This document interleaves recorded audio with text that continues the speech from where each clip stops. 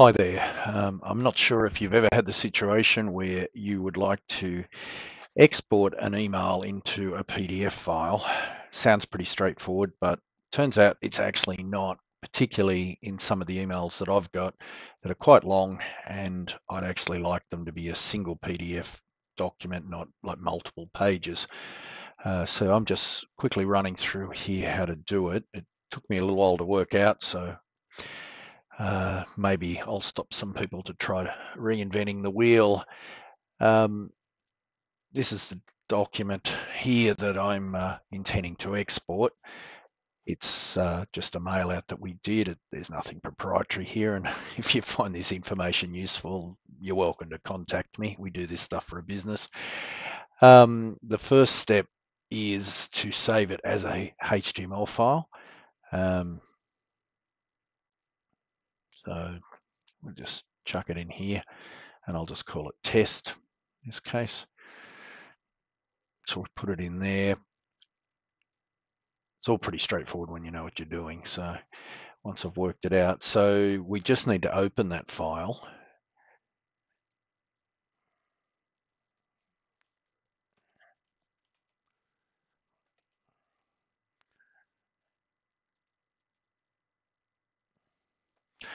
And I normally make some changes here, like I get rid of this because I just want it to be a document that my clients can refer to. We get rid of that because it was out of MailChimp. So it had, the mail merge files, and my business partner's head looks a bit weird there. He's actually not that long in the face. We'll save it. And we need to change, as you can see, this is all on one page, and I don't want it on one page, so we can just manually change it. This is the reason. It's got to go into Word. Trying to do this was a nightmare. So if we actually change it to, say, 42, you just need to work something that's pretty good. That'll do. Save, and then use the export function.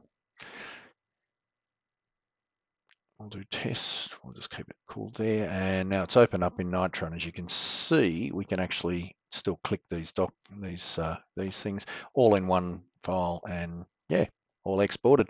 As I say, it's pretty straightforward once you know what you're doing, but I've probably wasted half a day's time trying to work this out, and I couldn't find anything on the web. So as I say, if you've found it helpful, you're welcome to put a thumbs up. If not, well, that's up to you.